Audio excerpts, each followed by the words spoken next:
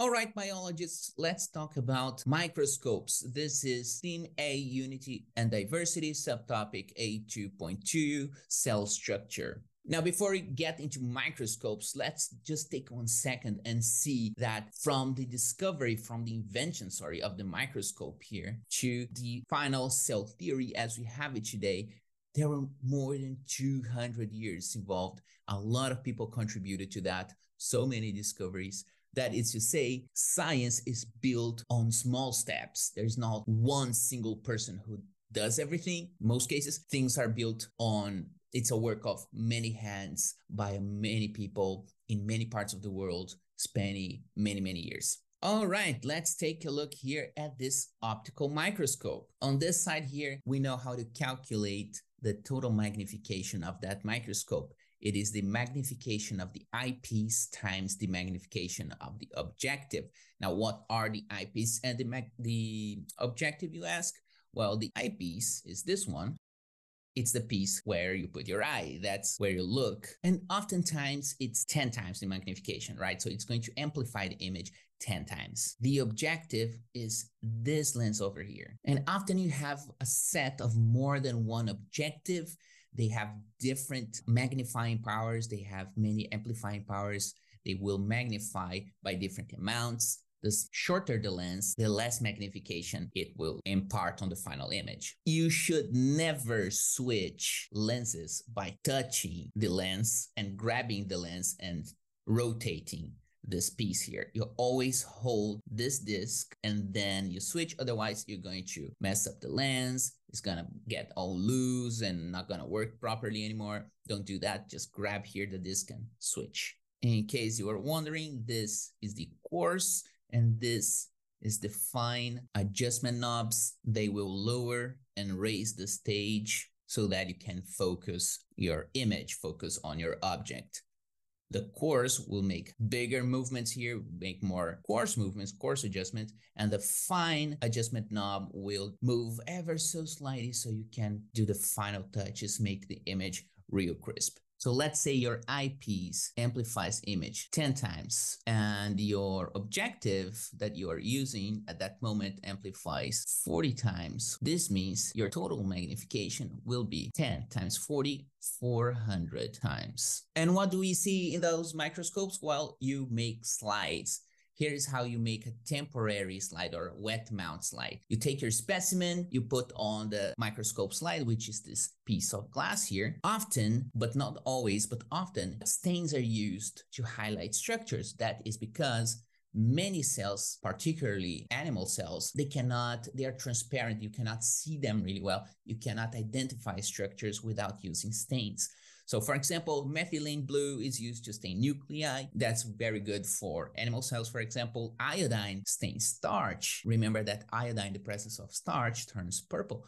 So you can see grains of starch if you're looking for them in a plant cells, for example. Gram stain is used to identify bacteria. There are two types of bacteria according to how they react to gram stain, if they turn purple or pink, and that has clinical implications and diagnostic implications. Then you must cover your specimen with a cover slide, and this will preserve humidity. It will prevent the specimen from drying up too quickly. Also will protect the objective lens if you're using a longer, higher power lens. So let's solve this question here. The figure shows a transmission electron micrograph of virus particles. Each virus is about 70 nanometers in diameter, right? So they're telling you that the actual size of the virus is 70 nanometers.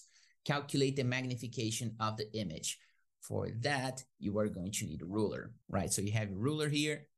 And we know, because we study, we know here how to convert units. This is because this ruler here is in centimeters and the question gave you the information in nanometers, so you have to convert.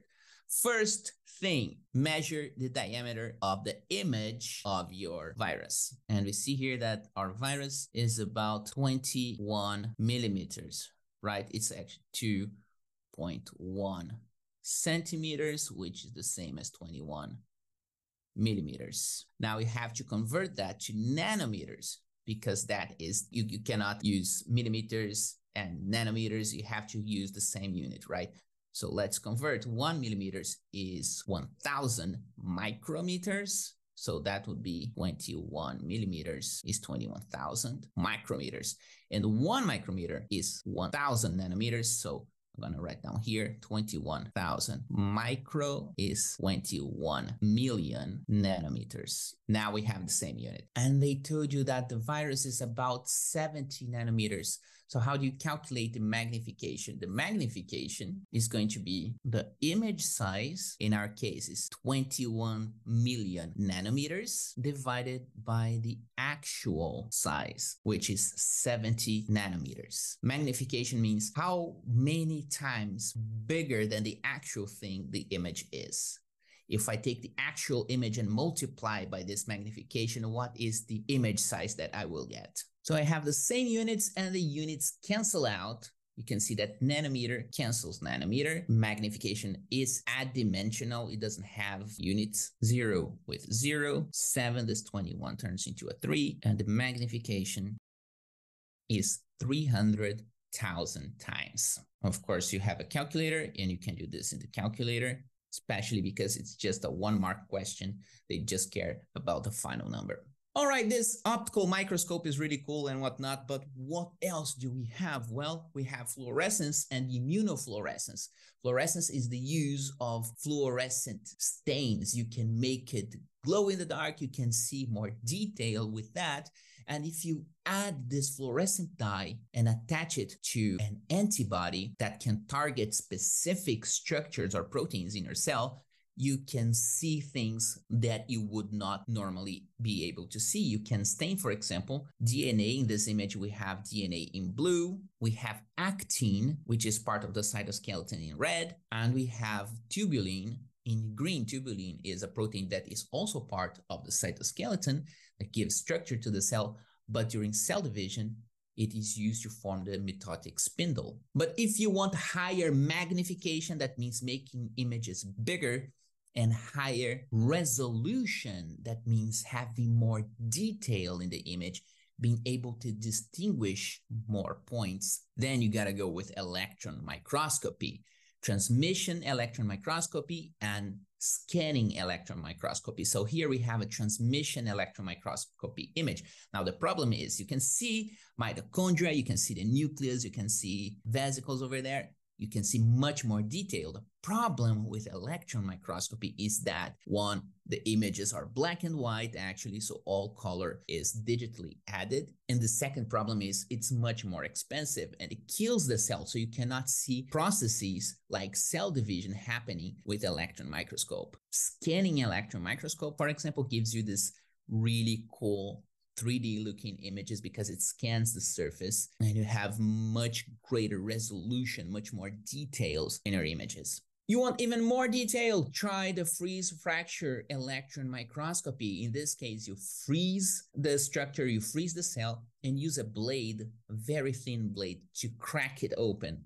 Now the cracking happens on the most fragile part of the cells, and that includes the layers, the 2 layers of the cell membrane. You can crack open the lipid bilayer and see the middle of the cell membrane, which is super cool. You can see many details that you could not normally see with that technique. But if you want to see even further, greater resolution in the order of proteins, you can see molecules, you can see proteins here, is the cryogenic electron microscopy. For that, you can use flash freezing. You can freeze, you have to freeze immediately your structure to make sure that all structures are literally frozen in time, frozen in place, not going anywhere.